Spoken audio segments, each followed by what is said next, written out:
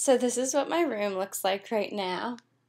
But yeah, I'm leaving for Guatemala tomorrow.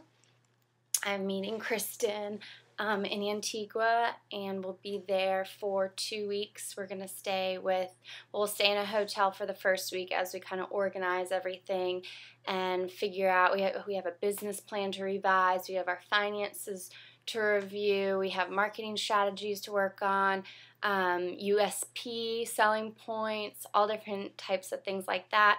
And so we thought it'd be best that we stay in a hotel for the first week while we take Spanish classes from 2 to 6 every day. And then next week we'll each stay with Guatemalan families at separate houses, finish our classes, and then after that we're going to Nicaragua. We have a meeting lined up with a co-op there run by either United States or Canadian expat, Mike, at Jubilee. It's a nonprofit, and he works with Nicaraguan farmers and textile workers, and has coordinated with Maggie's Organics to kind of get started down there. So we're really excited to talk to him about patterns and sourcing and all that. We also have shirts that we got made.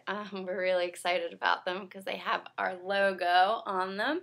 So this is what we have. On the back, it says, follow us on Twitter, on Facebook, in real life.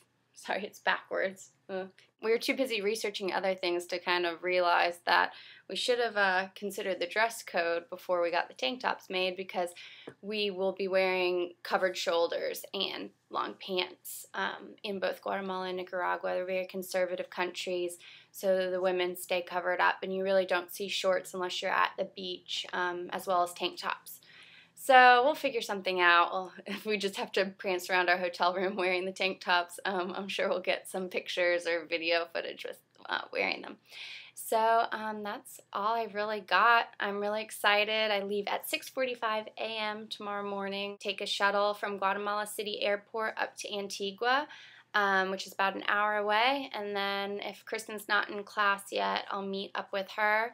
And then the adventure really begins. So we've got a lot to look forward to. You guys have a lot to look forward to if you keep up with us, and we really appreciate all your support that we've gotten from really everyone.